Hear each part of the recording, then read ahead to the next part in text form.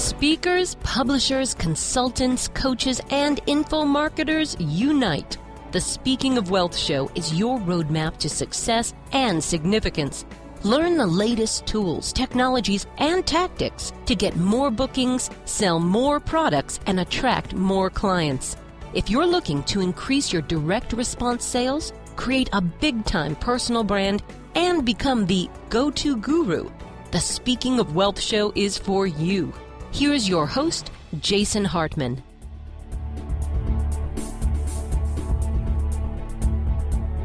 Welcome to the Speaking of Wealth Show. This is your host, Jason Hartman, where we discuss profit strategies for speakers, publishers, authors, consultants, coaches, info marketers, and just go over a whole bunch of exciting things that you can use to increase your business, to make your business more successful and more passive and more automated and more scalable. So we will be back with a great interview. Be sure to visit us at speakingofwealth.com. You can take advantage of our blog, subscribe to the RSS feed, and many other resources for free at speakingofwealth.com. And we will be back with a great interview for you in less than 60 seconds.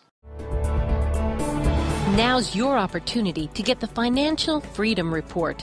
The Financial Freedom Report provides financial self-defense in uncertain times, and it's your source for innovative, forward-thinking investment property strategies and advice.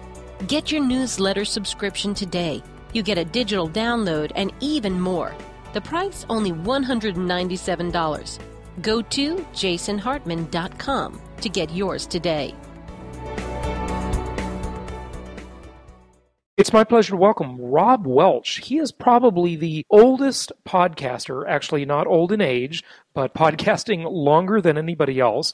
And he is a VP of Podcaster Relations with Libsyn and Wizzard Media, and formerly with Podcast 411 and co-author of a book, Tricks of the Podcasting Masters. So we're going to learn a lot with Rob today, and he's coming to us from Overland Park, Kansas. Rob, how are you? Great. Jason, thanks for having me on the show. My pleasure. So you've been podcasting since the old days when we used to podcast with a couple cans and a piece of string, I guess, back in 2004, right?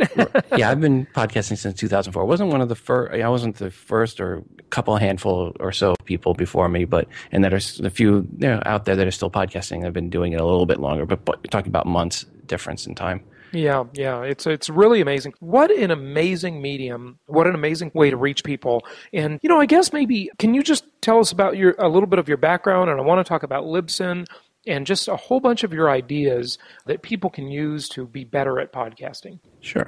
I got into podcasting back in, like I said, 2004. There was a little article up in Engadget. I think it was beginning of October of 2004. And it said, hey, if you want a podcast, all you have to do is add this enclosure tag to your RSS feed and you're good to go. And I went, what's an enclosure tag and what's an RSS feed? And I go, well, obviously there's got to be a site around to help on this. And I looked around and there was nobody helping at that time. So I said, well, I'm going to do a site and I'm going to do a podcast on it. I always wanted to kind of be in radio.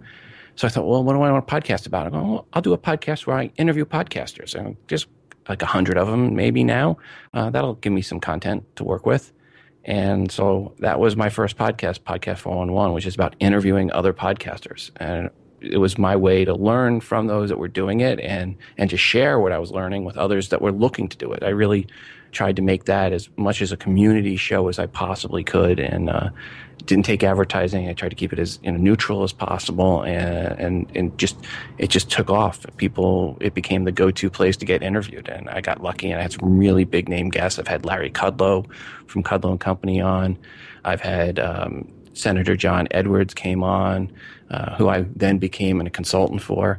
I had Leo Laporte's been on, and I had Adam Curry on, and I've had pretty much all the big names in the early days of podcasting came on the show. Fantastic. And what did you attribute getting those big name guests to? I mean, Kudlow obviously is a huge name. How did you get them? Banged on as many doors as I possibly could. I would just, initially the first few interviews, I just went out and I blasted out to 10 people. When I said, I'm going to launch a show, I blasted out to 10 people that were doing a podcast. I said, would you want to come on the show? 6 of them replied back right away, and 5 of them said, "Yeah, I'll do it." And I assume some said, "What's a podcast?" Right? Well, no, they were podcasters. So I was interviewing podcasters. So but Kudlow was a podcaster? Kudlow had a podcast, yeah. Way back then, I even had Walt Mossberg. Walt Mossberg had a Wow. podcast. I had Walt on the show. I had Battlestar Galactica had a podcast, and I had Ronald Moore on the show. For those that like the show Eureka, I had the sheriff on the show. But yeah, early on there was some celebrities, pseudo celebrities that were doing podcasting, and I was able to get some of them. And a lot of it was just by just going to IMDb Pro and looking through for the PR contacts. Others was just going into the RSS feed and finding who is the person managing the feed and contacting them that way. Well, so how many different podcast shows do you produce then? You have an iOS show. So Podcast 401 was the first one. Then I was also part of another show called Today in Podcasting, which is myself and Gary Leland and Paul Culligan and Dave Jackson, and we just kind of insiders talking about podcasting. So those two are podcasting. And then the other one that really took off and where my big audience is was 5 years ago, when the iPhone was announced. I said, I got to get an iPhone. I go, well, I need to do a show about the iPhone. No one else is. So I launched the first podcast about the iPhone. And in a matter of months, that show had a larger audience than I was able to build with my Podcast 411 audience over a couple of years. So here I am doing almost nothing on the promotion side just because it's in iTunes. People search for iPhone or iPad. To this day, when you search for iPhone or iPad, my show will come up as the first or second result. That's fantastic. And do you want to talk about some of your stats with your different shows and what your subscriber listener base is, downloads? And then I'd also like to talk about something we mentioned when we were off air that was about how people sort of play with their stats or lie about their stats. And maybe what is the sort of credible source to get statistics on podcasters? If you're an advertiser, say, for example, that's a really important thing, yeah. Libsyn is the a de facto standard for stats for podcasting. Libsyn has been around, Libsyn. Libsyn's been around since the beginning of podcasting. Their stats are what people trust. And if we actually look at the Libsyn stats and you compare it to the FeedBurner download stats or the PodTrack stats or the Blueberry stats, what you find is all four of them roughly run within about 5% of each other. But, Libsyn stats are really, if you're hosting at Libsyn, that's all you really need for your de facto stats. Right. Now, but you can't get stats on other podcasters who aren't posting at Libsyn, can you? Or No. Yeah. In matter of fact, one of the main reasons a lot of people host with Libsyn is to get good stats. The problem is if you're hosting at Amazon S3 or places like that aren't designed for podcasting, the stats are very unreliable. I'll see people that will come in from other hosting sites that aren't designed for podcasts, and they come in and they'll go, my stats are 1/3 or 1/4 of what I thought they were. I'm like, yeah, that's because they're not filtering. They're not looking at what a real download is. They're looking at the same request multiple times and counting it as multiple downloads. So people's stats tend to be overinflated when they come to us. There was another podcast host out there that was notorious for that. And we had people come over, their stats were like 1/8 of what they really were. And that hurts when you actually are giving out inflated stats to advertisers. That hurts your chances of getting back, because the advertisers work on an ROI basis, and they're looking, okay, I'm going to pay the CPM is what I'm paying other people, and I paid you that, and I'm getting 1/8 the return on the results as what I'm getting on these other guys. So, it is important to host someplace that you can trust their stats and give good stats to advertisers. And the other thing is, you can't really believe what people tell you out there on stats without seeing them. I was a big proponent, always have been, being very public with my stats. I'd send people screenshots anytime they want to see my stats. I did this on the Podcast 401 days because I knew how hard it was to work to get to where I was. Eventually, Podcast 401, I eventually got up to about 4,500, 5,000 downloads an episode. And I worked hard to get to that point. And I was getting people that were emailing me going, I've been doing this podcasting thing for, 2 months now, and I'm only at 1,000 downloads an episode. What am I doing wrong? And I'd be like, you're doing this 2 months and you got 1,000 downloads. That's fantastic. They should be ecstatic. You did. You're doing something right. Right. Well, other people are telling me, they got 20 or 30 or 40,000 downloads an episode. Like, they're lying. And I remember when I started at Libsyn, there was this example. I won't say who it is. I can't. But this one person was out there saying, I get 60,000 downloads an episode. I get 60,000 downloads an episode. He's out there saying it over and over. And I'm like, there's no way this guy's show is getting 60,000. I'm a pretty good judge of content. Maybe not perfect, but I know that this content does not even come close to garnering that. First day on the job at Libsyn, I went to his stats and checked them out. Now I can see what your stats are. And I went, he was getting 600 downloads an episode. So he was just blatantly lying, or did he somehow manipulate the numbers? Blatantly lying. There was no way to misrepresent that. There was no ifs, ands, or buts about it. And I was like, it was things like that that really irked me, because people that were trying in earnest and, getting to 1,000, and I always tell people is, if you get over 250 downloads an episode, you've broken away from your family and friends, you're becoming successful. You get over 500, and now you're more successful than most podcasts. If you get over 1,000, you're doing something very good. Yeah, definitely, most definitely. Well, let's kind of dig into that stats issue a little bit more. What are some of the largest podcasts out there that are big commercial, corporate type of podcast? NPR comes to mind. Adam Carolla comes to mind. Adam Carolla is the Guinness World Record holder. So he's one of the biggest ones. Joe Rogan is one of the biggest ones. Mark Maron is one of the biggest ones. And when you're one of the biggest, though, what kind of numbers are you getting when you're huge?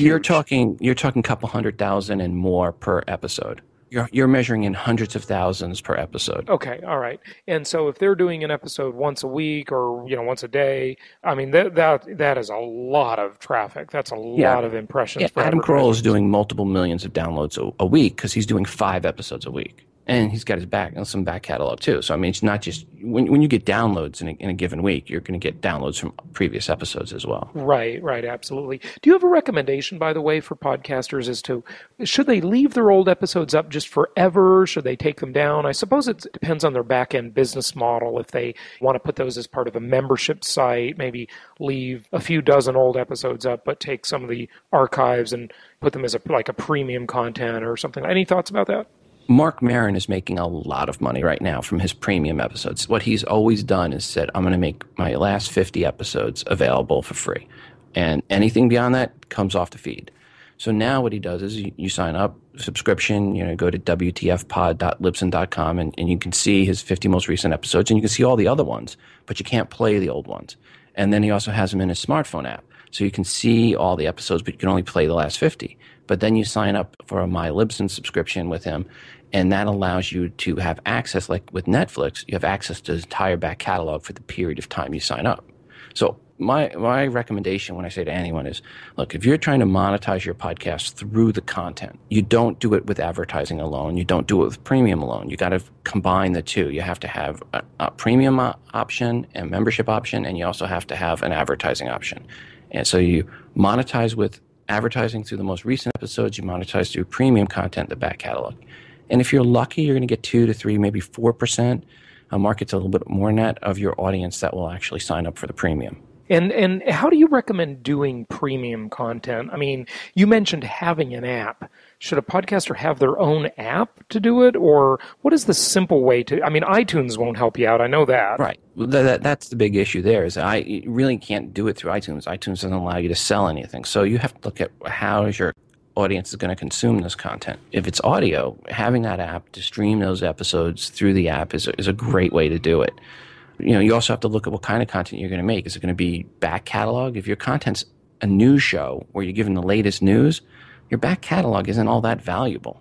I've done the iPhone podcast for 5 years. I don't know if my episodes from 5 years ago are worth selling that content. So I actually have a different type of premium model where I do new tips and tricks that I just do as blog posts as a separate way to monetize a premium audience. But I leave all the episodes available for free. So you have to look at what your content is. Like a comedian like Mark Maron, an episode that was done 2 years ago, 3 years ago is just as funny today as it was 2 or 3 years ago, maybe be more funny today. Yeah, the only distinction on even a comedian, though, is if they're really current event oriented, it might sort of get out of date too, like technology, but not that bad. Certainly you're right. So that makes a lot of sense. If it's a news and current events podcast, old news is just that, it's old news. So it may not be that valuable from a sales standpoint. I don't know if anyone would be interested in buying old New York Times or Wall Street Journal podcast episodes. So very good point there. But how should they do it? What is the mechanical methodology for the best one for selling back catalog episodes? There's a lot of different services. Libsyn now offers a service where we make your back catalog available for you to make it premium. So we can lock down your back catalog episodes. They can't be downloaded.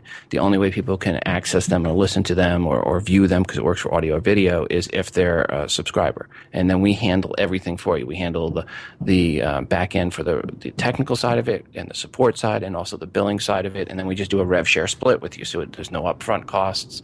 We can handle it all for you in the background. And you can go to Libsyn.com/mylibsyn to see a little bit about how that works. Initially, we set up a web page for you where people access the premium content. Once you get to 100 active subscribers, then we'll do a smartphone app for you as well. And then you can have a standalone smartphone app on the iOS side or the Android side. And then that's the additional way for your audience to access the content, so they can listen or watch while they're at work on their computer. They can then go over with the same login, get it on their iOS device or on their Android device. So it's one login, access on all the different devices that most people are going to have access to. Fantastic. That's a great service, Rob. Podcasters have just been hankering for that kind of thing. So, Rob, when they use that premium service as a way to sell their back catalog, their old episodes, their other content, I mean, how much are they selling them for? Is it 99 cents as the episode, kind of the iTunes concept? It's more of a Netflix model that we're doing. So it's a subscription model, which is a better model. And let me tell you why. It's a recurring subscription. So just like Netflix and Hulu, you sign up once and you keep getting billed over and over. So your end users sign up once and they get billed over and over until they go in and manually cancel it. So that is always a better way to do a revenue generation model where you get a guaranteed revenue stream coming in.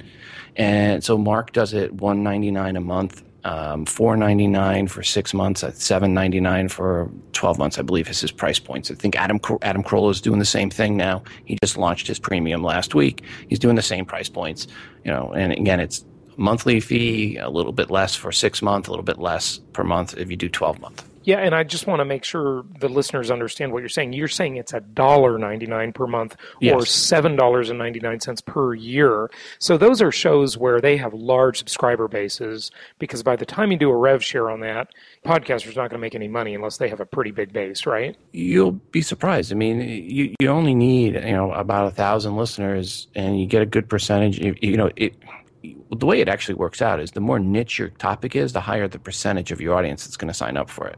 So, I mean, it really comes down to the content. And the other thing is you have to give the listener something of value. I mean, it has to be something that they want to pay. Now, some of them are going to buy. Some of your core audience, no matter what, 1 or 2% of your audience, you just say you're doing premium, they're going to pay you no matter what you put out there. And they may not even check for the premium stuff. They're just, okay, I'm going to do this. This is my way to say thank you.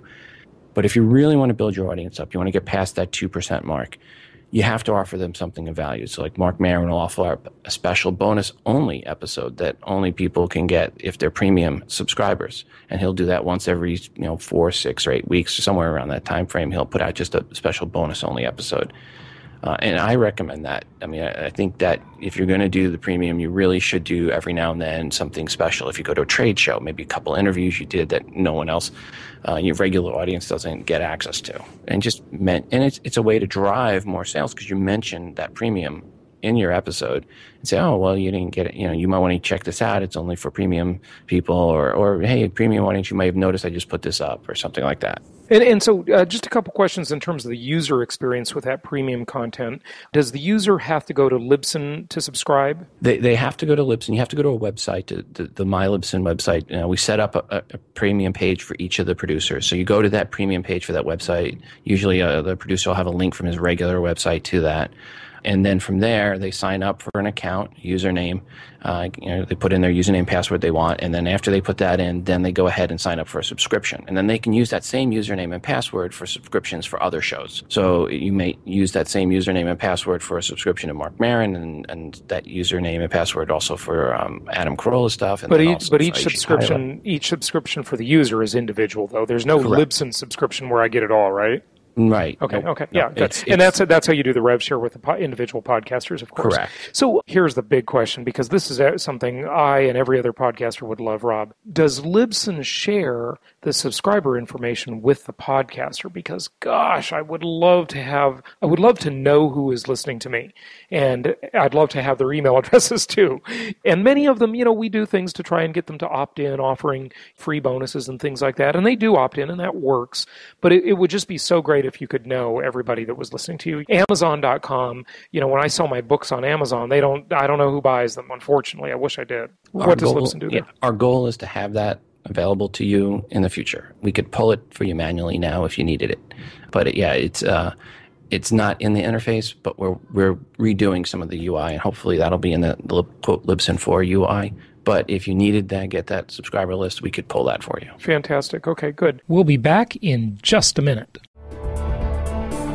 Here's your chance to catch up on all of those Creating Wealth shows that you've missed. There's a 3-book set with shows 1 through 60, all digital download. You save $94 by buying this 3-book set. Go ahead and get these advanced strategies for wealth creation. For more details, go to jasonhartman.com.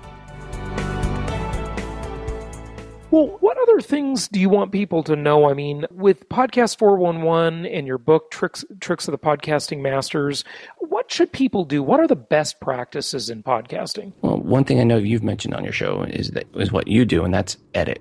I think that's so many people think they can just hit play, record and stop and then post it and not care about what happens in the middle.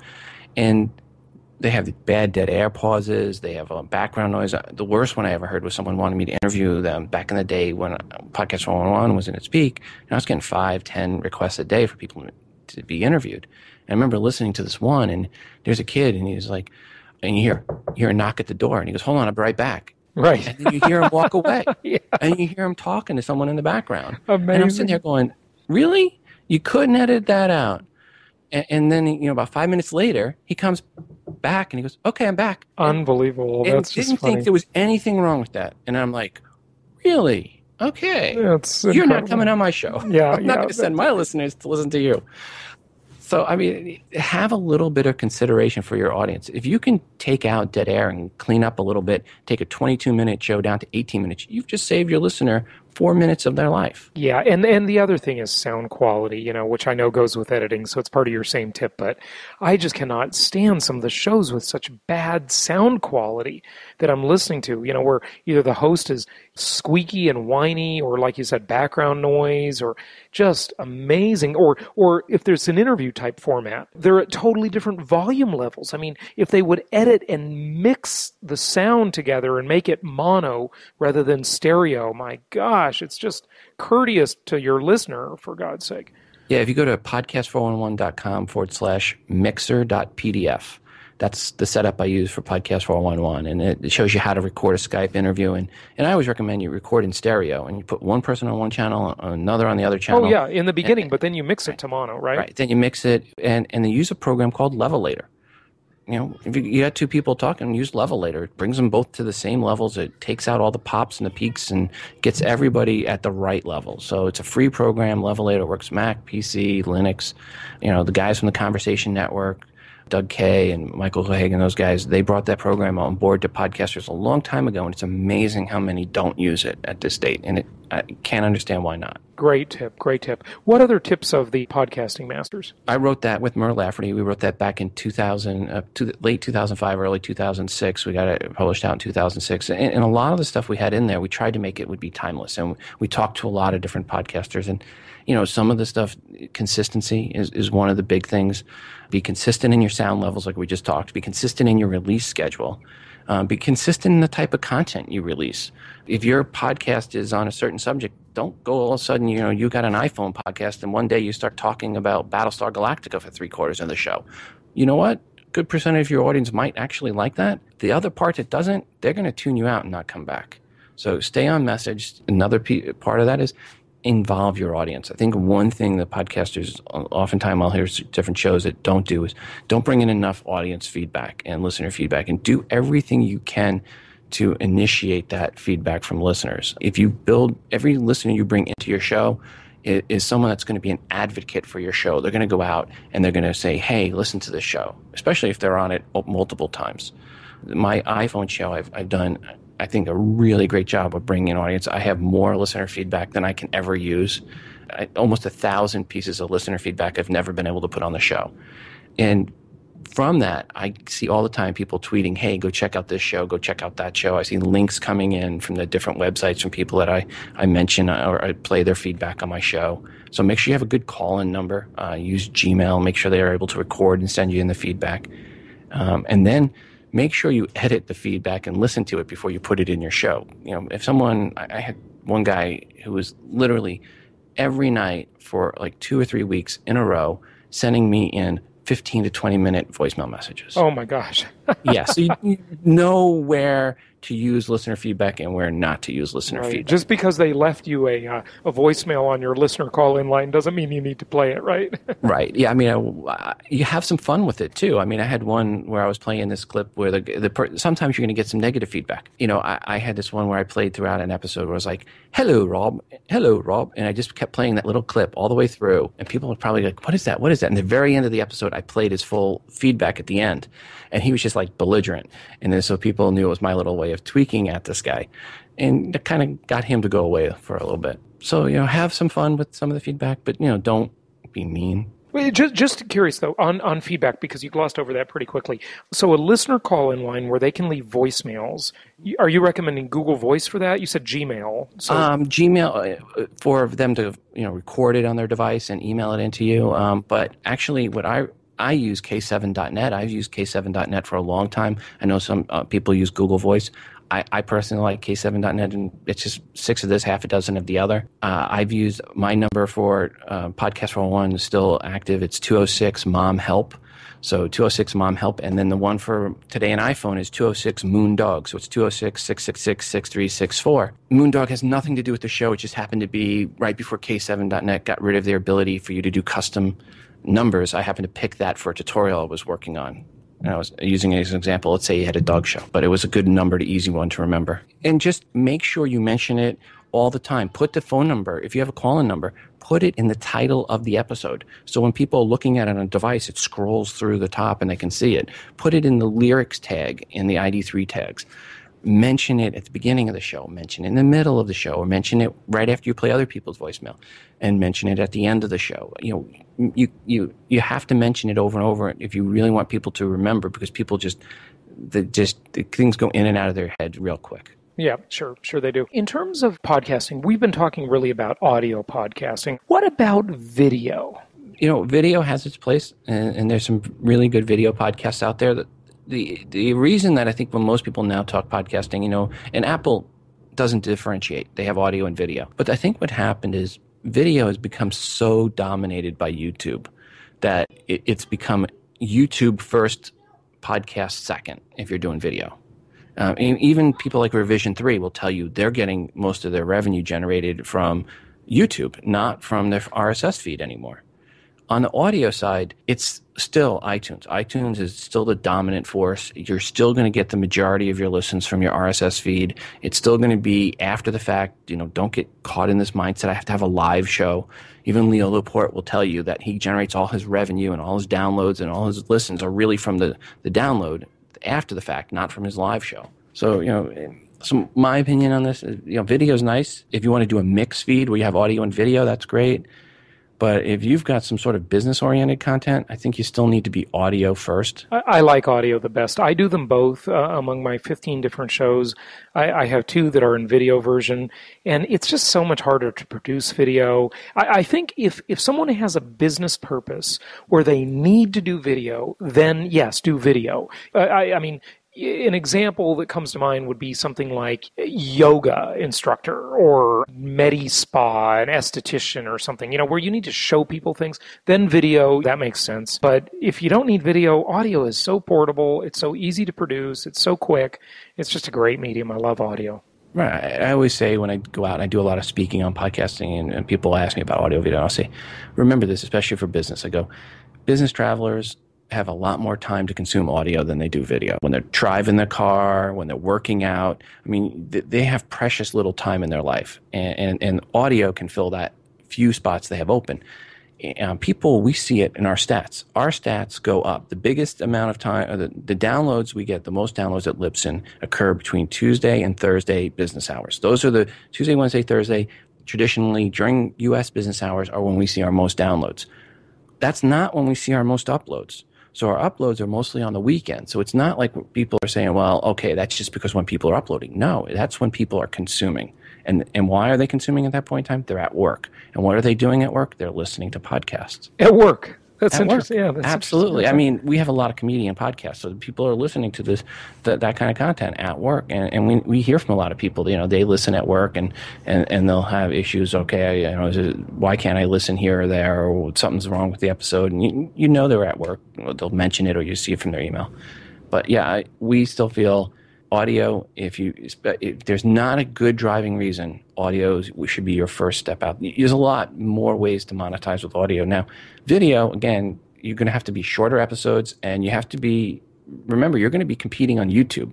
And your content there on YouTube is facing up against people getting hit in the crotch with skateboards, and that stuff sells. I mean, that's or dogs riding skateboards. Yeah, I mean, or Charlie bit my finger, or the history of dance.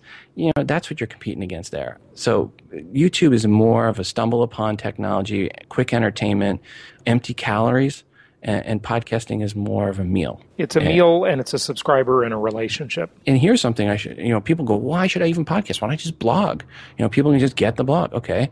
I say, what is there? Over 30 million active blogs? There's less than 150,000 active podcasts. Yeah, podcasting is much better than blogging. And podcasting is blogging. It's just an audio blog. That's all it is. So, yeah, very good point. Now, just to touch on one more thing there, mixed feeds.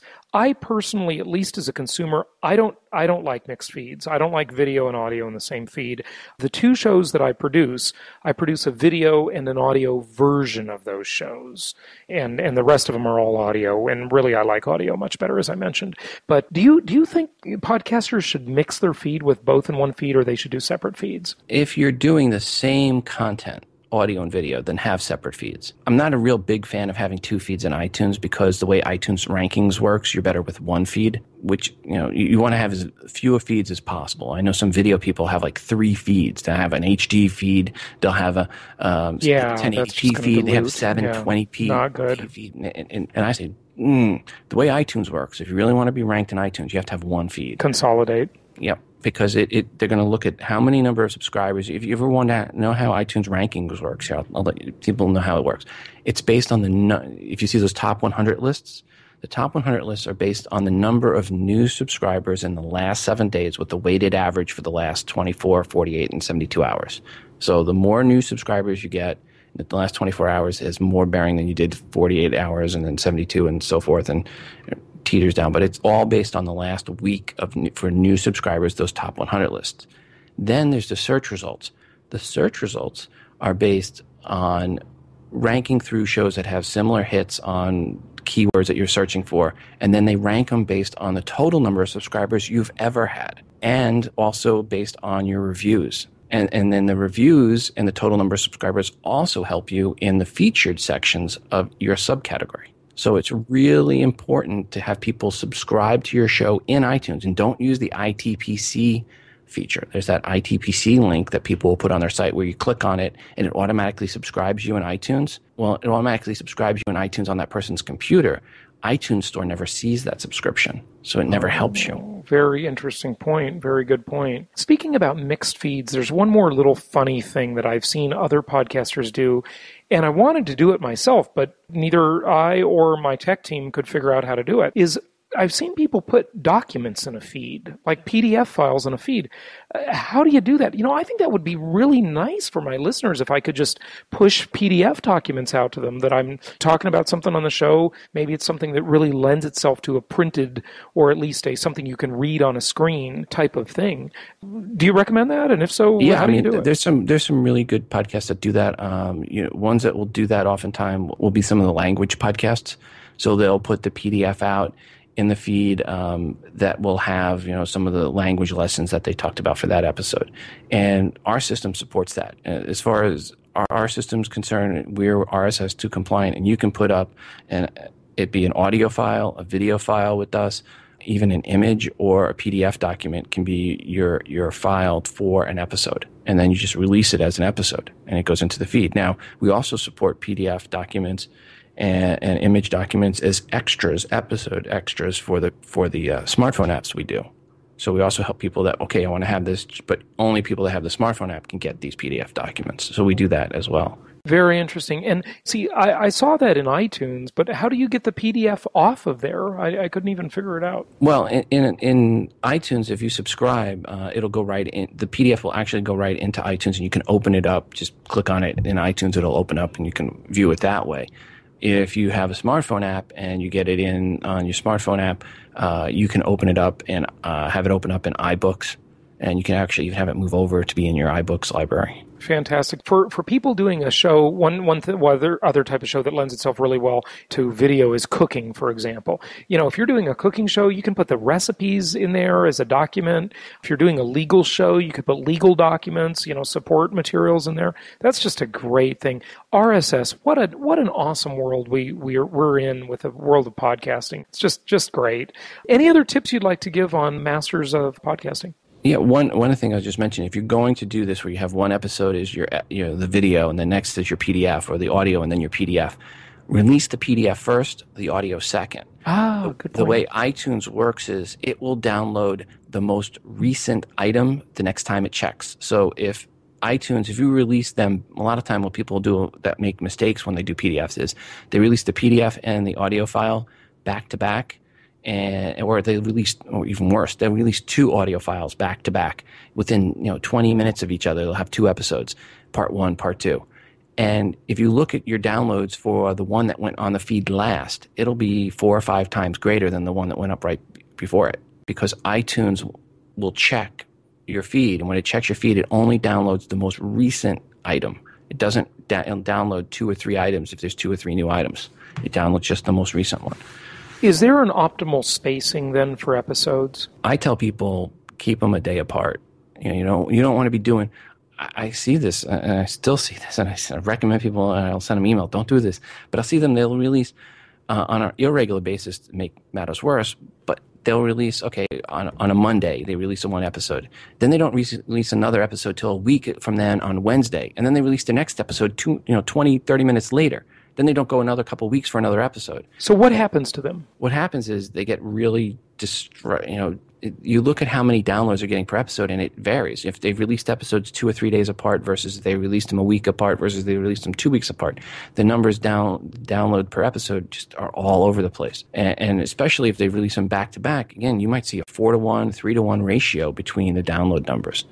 And especially if you're doing advertising on your podcast, you definitely don't want to be doing back-to-back because you're hurting how many downloads you get. If you're going to have 2 episodes, put them a couple days apart. I know a gun podcast that releases 3 episodes every time they do it, and they always release them the same evening, and they always release them right apart, and you can always look at their stats. You can tell which one's episode 1, 2, and 3 just looking at their stats. Yeah, not a good practice. Not a good practice. You'll be at Blog World probably. I'll be there in New York. I'll be at Blog World. I'm speaking on a couple sessions. One is about interviewing.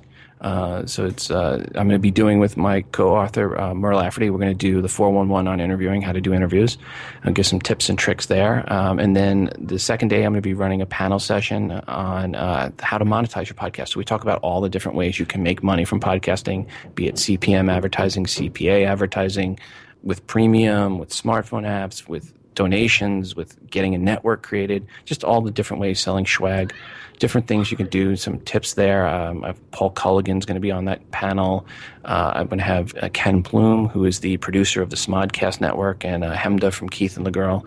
So a good group of people that have been working with monetizing podcasts for a long time. And then I think I'm also on a panel with Rob Greenlee, and we're going to talk about the future of podcasting. Fantastic. As a medium. Yeah, very exciting stuff. Any other trade shows that you'd recommend podcasters attend besides Blog World? Yeah, I just was at NAB, but that's really more of a high-end professional broadcasters. Right. Yeah, that's the professional broadcaster side. But hey, they let me in there as press, so that was nice. The problem is, or I call it problem if you're Rick and you're running Blog World, but it really is the only national convention that they're going to have. Now, the next one they're going to do after New York is going to be Las Vegas, and that's going to be in January, and it's going to be a couple days leading up before CES. So they're hoping to ride the coattails of CES or the pre-tails. Or That'll be another Blog World? Yes, the next Blog World after New York in June is going to be Blog World. They're going to change the name, but that'll be in January, I think, 6th, 7th, and 8th of January 2013, leading up where CES kicks off on January 8th. So they're going to kind of overlap that one day there. I think they're going to have it at the Rio in Las Vegas. Yeah, fantastic. Good stuff. Rob, give out your websites if you would, and tell people where they can learn more. Okay, if you want to learn more about podcasting, you can go to podcast411.com, and that's my site there, and there's a tutorial that takes you step by step through how to podcast. Of course, if you want to podcast or you're already podcasting, you want to make money podcasting, go to Libsyn, LIBSYN.com. That stands for Liberated Syndication.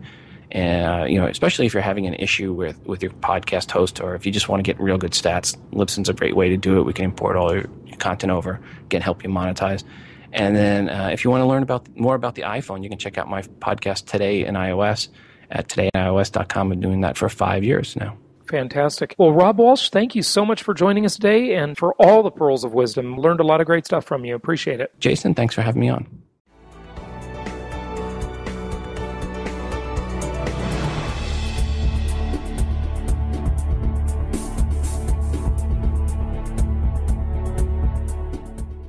Copyright the Hartman Media Company. For publication rights and interviews, please email media@jasonhartman.com. This show offers very general information. Opinions of guests are their own. Nothing contained herein should be considered personalized, personal, financial, investment, legal, or tax advice. Every investor's strategy and goals are unique. You should consult with a licensed real estate broker or agent or other licensed investment, tax, and/or legal advisor before relying on any information contained herein. Information is not guaranteed. Please call 714-820-4200 and visit www.jasonhartman.com for additional disclaimers, disclosures, and questions.